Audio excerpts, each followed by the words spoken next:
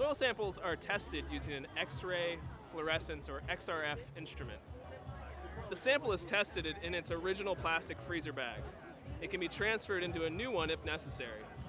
The sample is tested through the plastic bag in 3 different places for 60 to 120 seconds per test. Soil in the bag should be at least 1 inch thick at each point that is being tested. The 3 test results are averaged and recorded in a logbook or on a sample result sheet. Here are some helpful tips for the testing team. Dry soil samples work best, so if your sample is moist, lay it out in the sun to dry before testing. Also, to make sure your sample is uniform and well mixed, gently squeeze the sample several times to mix it up and break up any particles.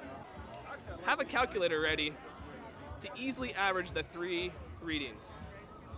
Keep a watch or clock handy to help you record time in your logbook without having to remove your gloves.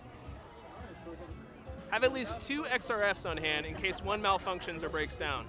It's also good to have a power source available for both XRFs.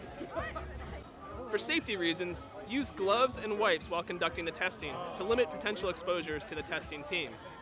Also, avoid eating or drinking during the process of testing the soil.